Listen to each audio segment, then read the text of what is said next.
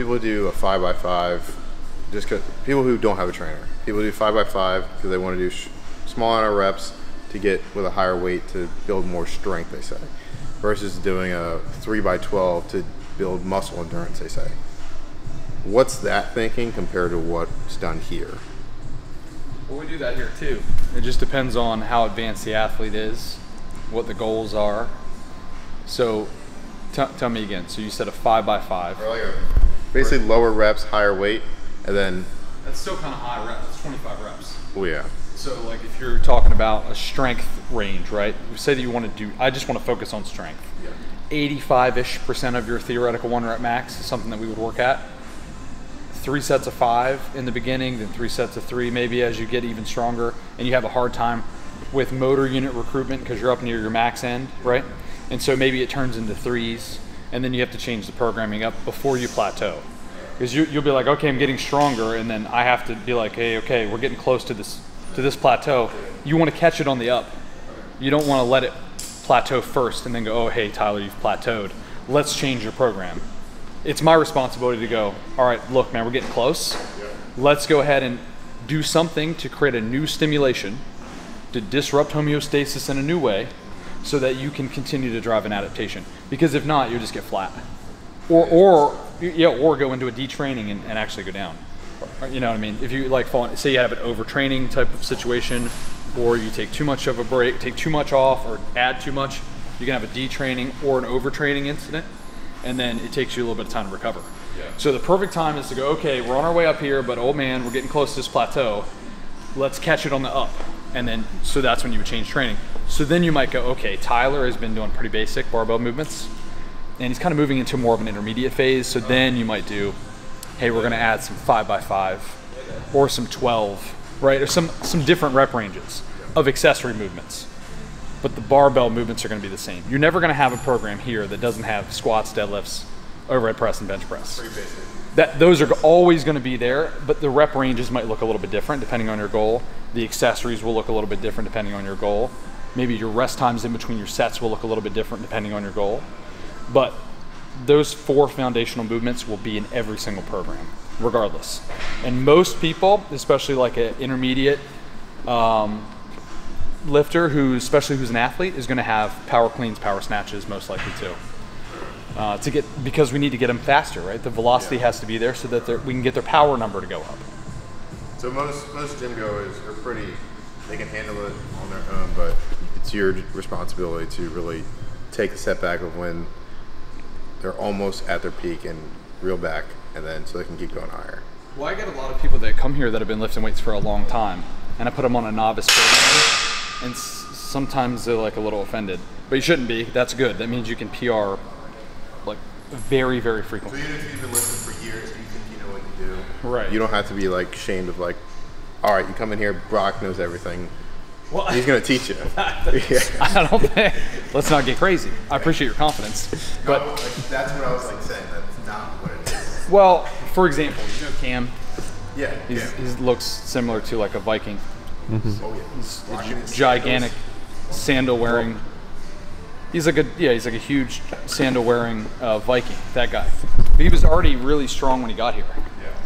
And I put him on a novice program, and he was like, all right. I mean, he wasn't like, but you could tell it was kind of, it kind of confused him, right? Like, why am I in a novice program? I don't know if you've noticed, but I'm enormous and really strong. So you know, that's kind of what the deal was there, where he's already coming in, he's really strong, but I put him on a novice program, and he added 170 pounds to his deadlift since he's been here. Did you change form? Well, biomechanics, that's a big part, but also the way that he was trained. So he's enormous, right? Yep. He's a phenomenal athlete.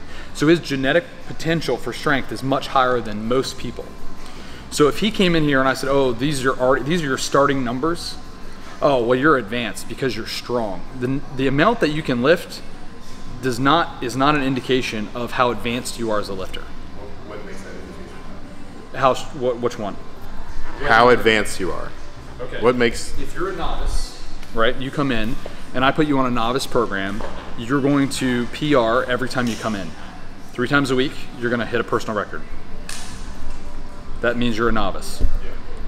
When that goes to like once a week, once every 2 weeks, that would be more like an intermediate. And you're in advanced stages of intermediate for a while, right? To be advanced, I have no one here that's advanced. Advanced means that, like, for example, take an Olympic athlete where they're doing a quadrennial, preparing for the Olympics. They may PR once or twice during that quadrennial. That's an advanced athlete. If it takes you that much effort to PR, that you're really advanced. What's JP? What's JP? He's a beginner, like a beginner intermediate. Beginner intermediate. Yeah, he's like in the first phase of being an intermediate. Okay. And he's strong. Oh yeah. Like that has nothing to do with it. Well, you know E-Man, the power lifter, the guy that's brutally strong. Yeah. I just started him on an intermediate program, which is terrifying because he is really, really strong. Yeah, I see his on his story every single day. And what's happening? He's PRing. Yeah. So it's gonna suck. Well, so he's not advanced. We know this because how do you take it, regardless of how much he deadlifts? If his deadlift PRs every week, he's not advanced. And that's really good. That's great news for you as a lifter. If you're already really strong and you're still novice or intermediate, that's awesome. That means you're going to get brutally strong. So that's great, you know? That's good news. So you should be happy about being a novice. And the longer that you can stay in a novice or early intermediate stage, that the higher your genetic potential for strength is.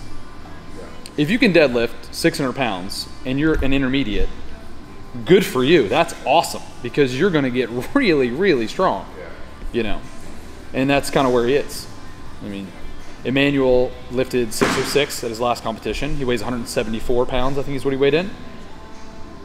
And he deadlifted 606. That's really strong, but he's PRing all the time. So novices are really building that strong foundation to then move to intermediate. Foundational strength. Doesn't matter where you start. And it's not just skeletal muscle. You're talking about proper biomechanics. You're talking about connective tissue. It has to be stronger, it has to be thicker, your mechanics have to be right, because if you take someone who's already really strong and their mechanics are terrible, but they can move a lot of weight, well, they're gonna end in the intermediate because there's gonna be an overuse type of injury. It's like repeated use with bad form. So sometimes you have to kind of bring them back a little bit and go, okay, like this is the right form. This is gonna keep you from getting injured. Let's stick with that, and then they build back up off that proper form, and then the next thing you know, they're way stronger than they were even with the bad form. So it's just a process like that. You can't skip steps, and it's really easy to want to do that. And to get advanced, I want to do all this accessory work. I want to do whatever. You hear it a lot with bodybuilding. Oh, I'm doing Ronnie Coleman's program. Like, oh my God, why? He's like the greatest of all time. What makes you think that you can do that? Like, it's going to be a problem. Same way, you can't just come in day one and be like, hey, I want an Olympic weightlift. It's my first day Olympic weightlifting. I'm going to do the Bulgarian squat system. Like, you're not squatting maxed out every single day. You're not going to do that. You're never going to make it. You're going to overtrain.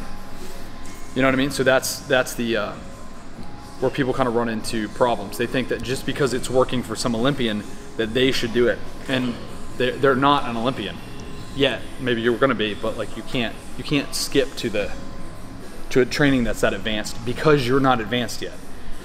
And some people that are very strong, they think that they are advanced, and I get it because you're stronger than everybody else. Like Emmanuel's stronger than everybody.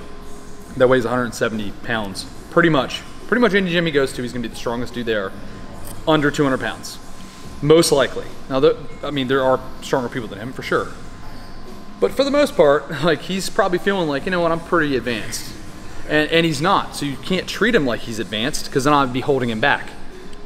So we fixed some biomechanical stuff, put him on a program that's appropriate for his level, and now he's getting brutally strong. There's never a time frame to novice, intermediate, and advanced. Completely up to your genetic potential. All right. And your compliance rate, if you never come in, right? Like some people just, they're once a weekers, like, when are you going to change my program? Like, dude, let's say the average here. Yeah. Is there even an average from like when you started in January going hard with JP coming in and new members showing up like Brock over here? Yeah. What's up, man? Nothing much. Brock, how's it going? What's up, dude?